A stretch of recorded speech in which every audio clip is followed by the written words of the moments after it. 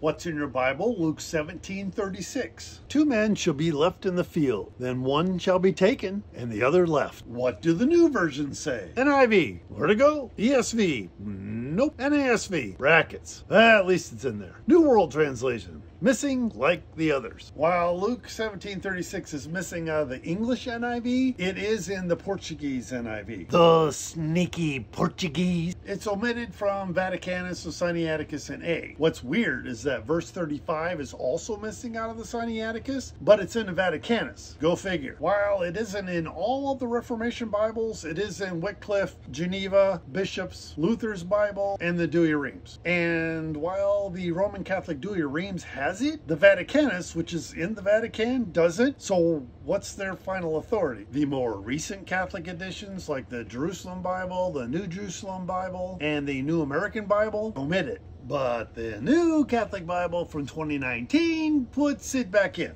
It wasn't in Erasmus's texts. It wasn't in the first 3 editions of Robert Stephanus's Greek text, but it was in his 4th edition, as well as Beza's and the Elzevir brothers' Greek texts. Church fathers quote it who are older than the Egyptian texts. Tatian, Eusebius, Ambrose, Augustine, and others. It's in the Old Latin, which is 200 years older than the Vaticanus and Sinaiticus. It's also in Greek minuscules and found in Greek lectionaries. It's found in the Syriac Peshitta, Archlean, Armenian, Ethiopian, and Slavonic. It's in the oldest Arabic and Persian, and it's in foreign language Bibles. It's even in the modern Greek Bible and the Greek Orthodox American version. Study, show thyself approved unto God.